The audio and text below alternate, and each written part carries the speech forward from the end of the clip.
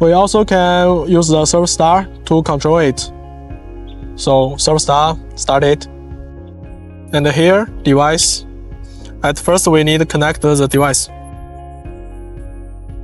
Model, we select the RTK, SLAM RTK.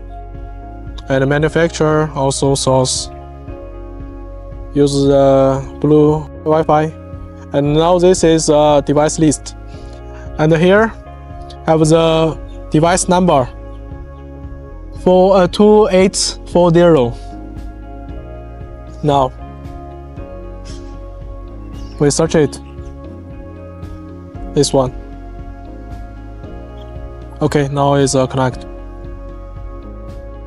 Succeed.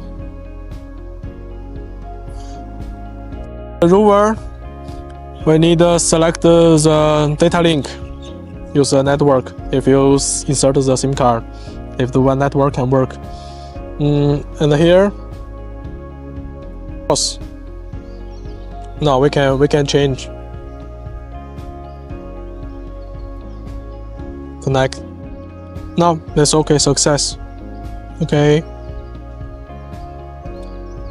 So this is first to connect with this device and make it can work. When it's as a SLAM scanner, we need to change the work mode. SLAM. Now check. Okay. Now back. Now it's a SLAM mode.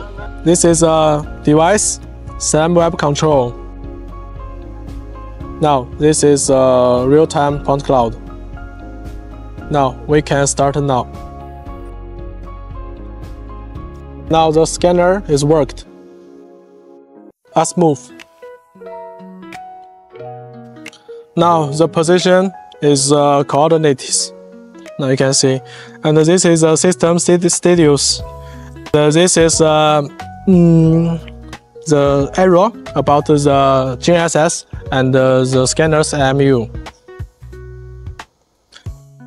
L1 means good, L3 means normal, and the L4 and L5 is not good. So we need to pay attention to it. Okay, scanning is finished. We just need to click stop. Now, the scanner is stopped.